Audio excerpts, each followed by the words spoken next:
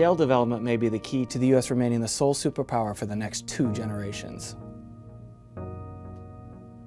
Energy is one of the keys to global political power. The U.S. is in a great position with regard to energy.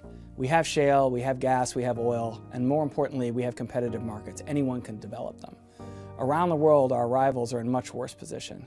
Everybody knows about Russia's problems, Venezuela's problems, but even China, thought to be an economic powerhouse, is far behind the United States.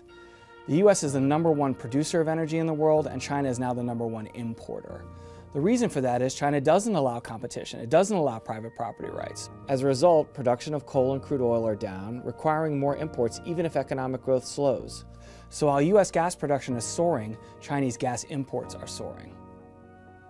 In 2008, at the height of the financial crisis, it seemed as if U.S. global power was fading away. Now we're much sought after as an ally, cooperation in energy, trade, U.S. energy production being shipped overseas. While the U.S. will remain committed to the Middle East, we don't need to be dependent anymore on Middle Eastern energy producers like Saudi Arabia and Iran. In contrast, China is now the largest importer for the Middle East, and it could become enmeshed in the same kind of problems in the Middle East that have plagued the United States for the last 40 years. Natural gas has been the ugly stepchild of our national energy debate, never enjoying the political muscle of oil and coal, and never capturing the imagination like solar panels and wind farms. And to top it all off, it was in short supply. But that's changing, and now this stepchild is being touted as the hope of the future, the answer to our energy problems. What's brought about the change is there's a new unconventional process for extracting natural gas from shale, a dense rock formation 2 miles underground. And if you're sitting on top of it, you may become a new American phenomenon, a shaleionaire. And yet, if the BP spill last summer taught us anything, it's that exploring for energy has safety risks.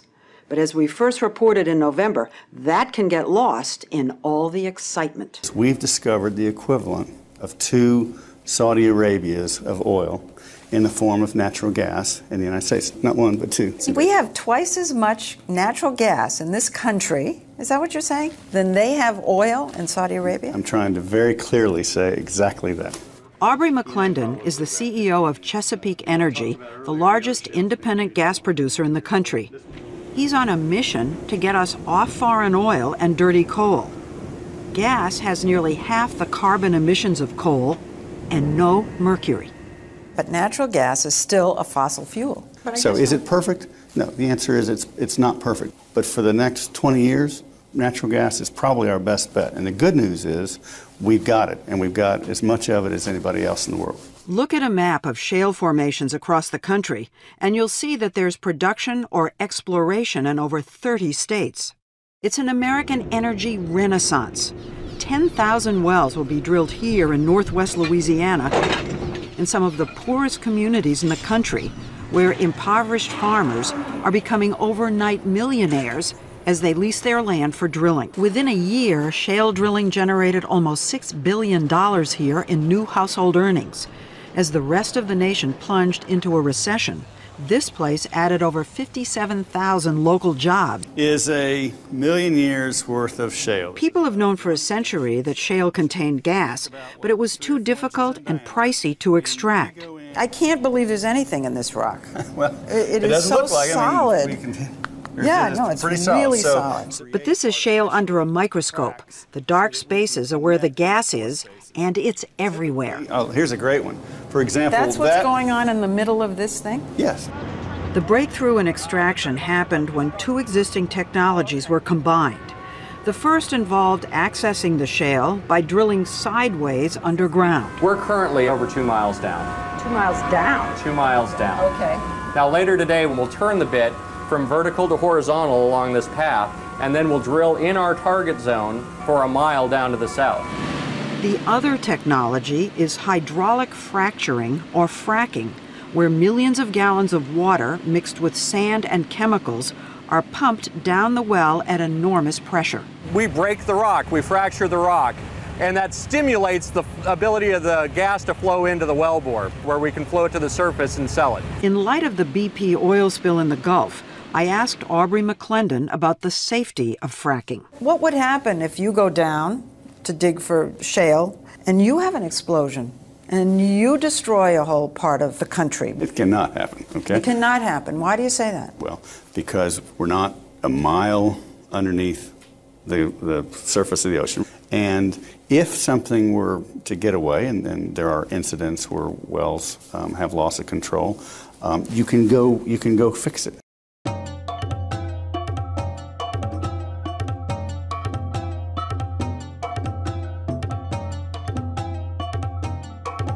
Geologists have known for years that substantial deposits of oil and natural gas are trapped in deep shale formations. These shale reservoirs were created tens of millions of years ago.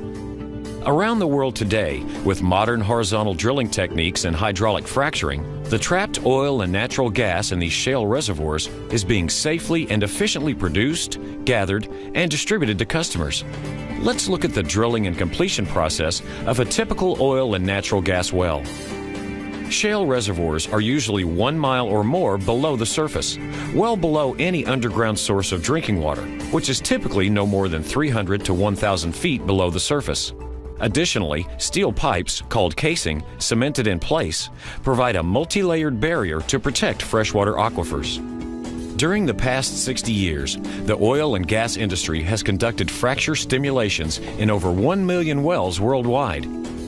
The initial steps are the same as for any conventional well. A hole is drilled straight down using freshwater-based fluids, which cools the drill bit, carries the rock cuttings back to the surface, and stabilizes the wall of the well bore.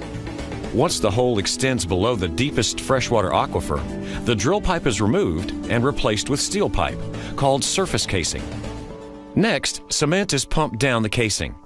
When it reaches the bottom, it is pumped down and then back up between the casing and the borehole wall, creating an impermeable additional protective barrier between the well bore and any freshwater sources. In some cases, depending on the geology of the area and the depth of the well, additional casing sections may be run and, like surface casing, are then cemented in place to ensure no movement of fluids or gas between those layers and the groundwater sources. What makes drilling for hydrocarbons in a shale formation unique is the necessity to drill horizontally. Vertical drilling continues to a depth called the kickoff point. This is where the wellbore begins curving to become horizontal. One of the advantages of horizontal drilling is that it's possible to drill several wells from only one drilling pad, minimizing the impact to the surface environment. When the targeted distance is reached, the drill pipe is removed, and additional steel casing is inserted through the full length of the wellbore. Once again, the casing is cemented in place. For some horizontal developments, new technology in the form of sliding sleeves and mechanical isolation devices replace cement in the creation of isolations along the wellbore. Once the drilling is finished and the final casing has been installed, the drilling rig is removed and preparations are made for the next steps, well completion. The first step in completing a well is the creation of a connection between the final casing and the reservoir rock. This consists of lowering a specialized tool called a perforating gun, which is equipped with shaped explosive charges, down to the rock layer containing oil or natural gas. This perforating gun is then fired, which creates holes through the casing, cement, and into the target rock. These perforating holes connect the reservoir and the wellbore. Since these perforations are only a few inches long and are performed more than a mile underground, the entire process is imperceptible on the surface. The perforation gun is then removed in preparation for the next step, hydraulic fracturing. The process consists of pumping a mixture of mostly water and sand, plus a few chemicals, under controlled conditions into deep underground reservoir formations. The chemicals are generally for lubrication, to keep bacteria from forming, and help carry the sand. These chemicals typically range in concentrations from 0.1 to 0.5% by volume and help to improve the performance of the stimulation. This stimulation fluid is sent to trucks that pump the fluid into the wellbore and out through the perforations that were noted earlier. This process creates fractures in the oil and gas reservoir rock. The sand in the frac fluid remains in these fractures in the rock and keeps them open when the pump pressure is relieved. This allows the previously trapped oil or natural gas to flow to the wellbore more easily. This initial stimulation segment is then isolated with a specially designed plug, and the perforating guns are used to perforate the next stage.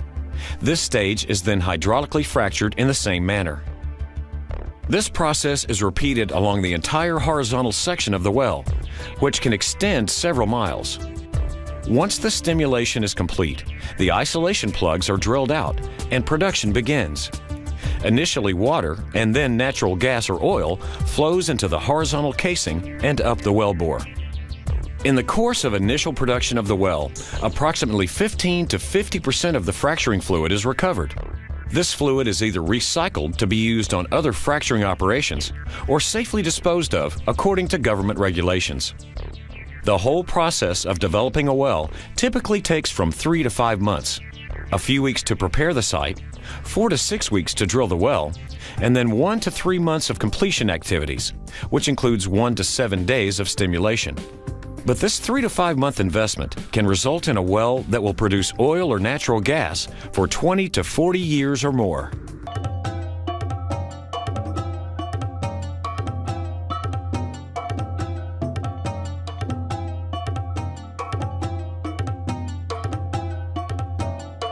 Hi, I'm Nick Gillespie for Reason TV. If you're like me, when you think about fracking, you think about the fracking song. What the frack is going on with all this fracking going on? I think we need some facts to come to light. And in documentaries like Gasland. 6 states have documented over 1,000 incidents of groundwater contamination. Our water was good before they started drilling. And when they got done, it was bad. Now, when I don't know what to think about something related to the environment or to technology or to science in general, I do what I always do. I turn to Reason's longtime science correspondent, Ron Bailey. Ron, thanks for joining us. Delighted to be with you. What is fracking and what is the controversy about? Fracking is a technology that's been around for about 60 years. Basically, you're injecting into deep wells water under high pressure with sand to crack open rocks to release hydrocarbon molecules like oil and natural gas. What other chemicals are used in the fracking process? Well, there are a variety of chemicals. They're used for basically corrosion resistance, to prevent bacteria from fouling the equipment and the pipes and so forth. And some of them are hazardous. You wouldn't want to drink them. They're things like benzene, for example, or formaldehyde. Critics charge that fracking releases gases that then bubble up and pollute water. Is that what's going on? So far, there are no examples where this has been found. No examples anywhere at this point. That's the good news. The bad news is that when you dig these wells, they need to have casing, piping, in order to conduct the molecules up, the natural gas or the oil. And if you don't do it right, then what will happen is that the gas could escape and get into people's drinking water. And this has happened. But this is what will happen even with conventional wells. It has nothing to do with the technology of hydrofracturing or fracking. It has everything to do with the fact that somebody created a well incompetently. Talk a little bit about that process by which gas got into people's water wells, and when they turn on their faucets, they could light it on fire. Is that what's happening? That has happened in some cases. For example, famously in a little town called Dimock, Pennsylvania, where an energy company called Cabot Energy had dug about 60 wells in a 9 square mile area, and they used fracking technology in order to get the gas out of the ground. But that wasn't the problem. The problem was that the casings, that is the lining of the wells, were defective. And this was determined by the Pennsylvania Department of Environmental Protection. And because of these defective casings, natural gas escaped into people's well water. And that is a problem. And the companies now had to pay the citizens whose wells have been harmed $4 million for that. A number of anti-fracking people point to the case of Sublette, Wyoming, where supposedly that's what happened. Again, it's not the technology of fracking that seems to have been the problem there. The federal agencies that looked into the matter have concluded that the wells that were contaminated essentially by trucks that brought in the substances, in this case benzene, when they were busy siphoning water out of the wells. I should also point out these wells were not drinking water wells, they were industrial wells. It's still bad that they were contaminated, but the technology, or fracking, did not cause it itself, but basically was mishandled surface water. Why is it becoming so controversial right now? It moved into a new area that is the East Coast, Pennsylvania, New York, Ohio, and West Virginia. Because it was discovered there was something called the Marcellus Shale, a more populated area, an area in rural areas where people have not had to put up with the production of oil and natural gas. They're just not used to it. So there was a kind of a NIMBY backlash to it. And natural gas is also a relatively clean fuel. The Department of Energy's National Energy Technology Laboratory estimates that burning natural gas would produce about half the amount of greenhouse gases that burning coal does. So it really is perhaps a bridge fuel, if you will, to a lower carbon energy future. The New York State Attorney General recently filed a lawsuit claiming that federal agencies that allow fracking haven't really adequately studied the issues or the cost benefits or the particular harms of it. Is the New York State Attorney General onto something here? I don't believe that he is, actually. We've been doing 100,000 of these wells a year for many, many years. The technology has been around for 60 years. Basically, the technology is safe as far as we can tell. How much more study is really required? What's the great potential of fracking? I mean, should we be doing more of it? And what's the potential payoff versus the potential risks that we've talked about? The potential payoffs are enormous to fracking. Basically, the natural gas supply for the United States will last 100 years at current usages. We could move in the direction of reducing greenhouse gases very cheaply using this technology to produce electricity. It's a great benefit indeed. Another thing that's happening is the technology is now being used, just now being adapted to oil production. And it is possible, there are new estimates out there, using that technology, we could essentially produce 3 million new barrels of oil a day by 2020. That's the size of the production of Kuwait. And that would be all onshore, it would not be in the Gulf, and it would be a huge benefit to the economy, again, in those ways. So just how real is the connection between fracking and earthquakes? And if there is a real connection, what does that tell us about how we should regulate natural gas extraction going forward? Joining me now for more on this are two experts in the field, Dr. Tony Ingrafia, Dwight C. Baum Professor of Engineering and Vice Presidential Teaching Fellow at Cornell University, and Tyson Slocum, Director of Public Citizens Energy Program. And welcome to both of you. Thank you for joining us tonight. Yeah, great to be here, Tom. Thank you, Tyson. Thank you. Thank you, Doctor. Dr. Ingrafia, walk us through this. What appears to be causing these earthquakes? There are two distinct impacts resulting from fracking in shale for gas or oil that are causing human-induced, or I should say industry-induced seismicity. One is a direct impact, fracking itself. That is the actual action of stimulating a gas or oil well in a shale formation has been confirmed as causing industry-induced seismicity. That's a direct result of fracking. It's not as well known, it's not as well studied, it hasn't happened in as many places yet. The indirect result, the indirect impact is the result of the production of large quantities of fluid waste from the fracking process. That fluid waste is transported to what are known as Class 2 waste injection wells, like the one that you just mentioned in Colorado. And those large volumes of fluid are injected into these waste injection wells over a long period of time at sufficient pressure that they are, in effect, lubricating or changing the pressure profile on existing faults and causing what faults do when they slip, earthquakes. Yeah. Is this, Dr. Ingrafia, if I could just define the difference between these in really, really simple terms.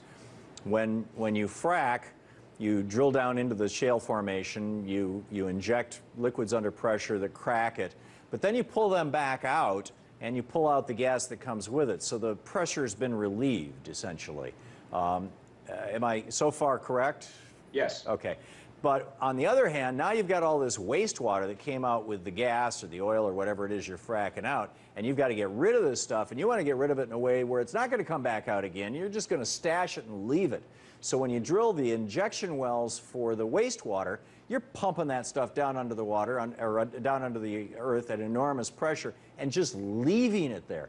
Does that mean that the injection wells would be more likely to cause earthquakes than the fracking because you're not relieving the pressure, you're just increasing pressure and then leaving it there?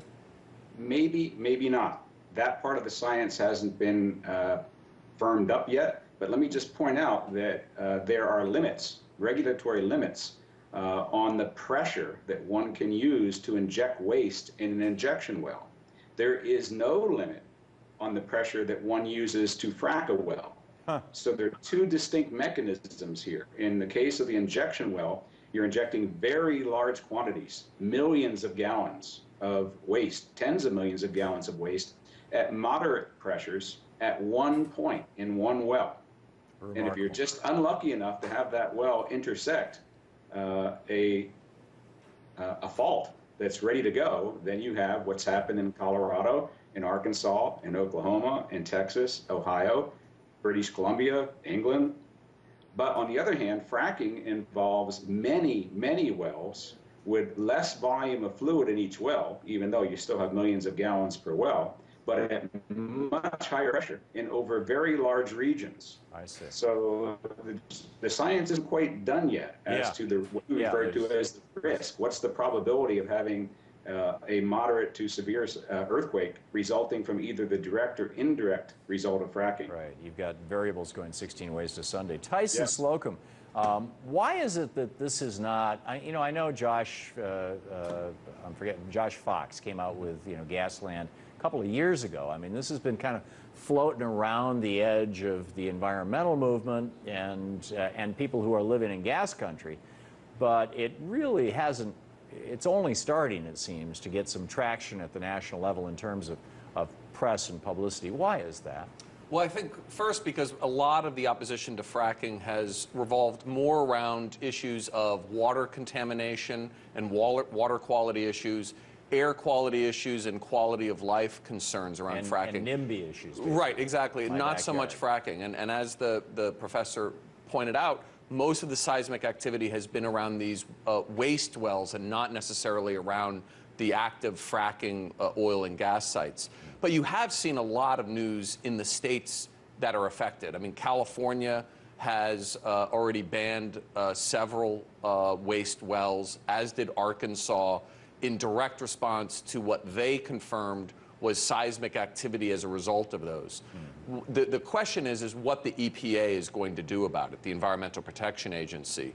The GAO, an independent watchdog agency of the federal government, just released a study blasting the EPA for doing a terrible job in overseeing these waste wells. Now, there's more than 170,000 of these things scattered around the country, but there's been a huge increase in the use of them as fracking has taken off, because fracking has really just boomed since 2008 or so, and so we've seen a huge growth in the need to dispose of tens of millions of gallons of contaminated fluid. Is there an issue of best practices here? In other words, is there a way to frack and dispose of waste that doesn't produce these consequences, or is this just built into the system?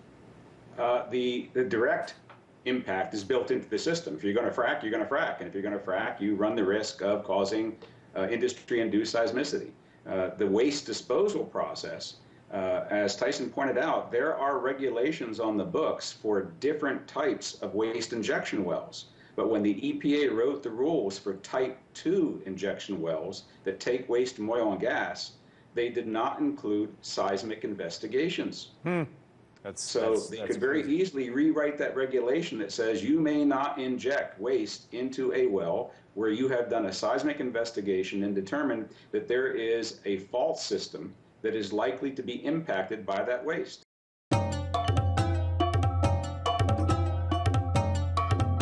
From 2008 to 2013, the oil and gas industry created more jobs on net than all other industries combined. There's a reason the fastest growing job state over the past several years has been North Dakota, where the oil and gas boom is centered, thanks to the Bakken Formation. And in Texas, the oil and gas industry growth has powered the state thanks to the Eagle Ford and the Permian and Haynesville formations.